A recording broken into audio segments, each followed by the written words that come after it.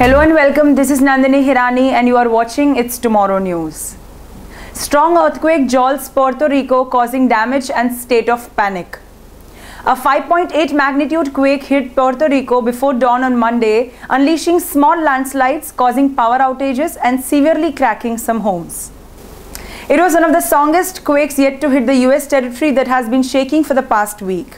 The first quake struck at 6:32 a.m. just south of the island at a relatively shallow depth of 10 kilometers, according to the US Geological Survey. There was no tsunami threat, officials said. Residents took to social media to report the strong trembler.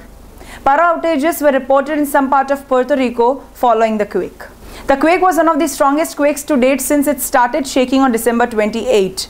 Helicopters buzzed overhead as terrified residents jumped up for the folding chairs every time the earth shook, yelling at others to stay away from the power lines.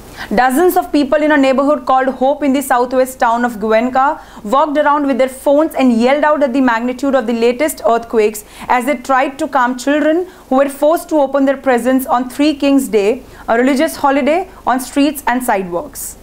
Puerto Rico doesn't have a public earthquake warning system except for sirens that are supposed to ring in case of a tsunami. Residents in the neighborhood criticize the government for what they believe is a lack of action. The stone arch known as Punta Ventana was destroyed on Monday when the earthquake hit.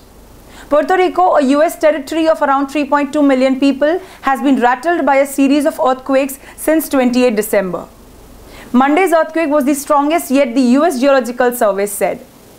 Several aftershocks, including a 5.1 magnitude quake more than 4 hours later, shook parts of the island. Puerto Rico, situated between the North America and Caribbean tectonic plates, is vulnerable to earthquakes which have caused significant damage in the past.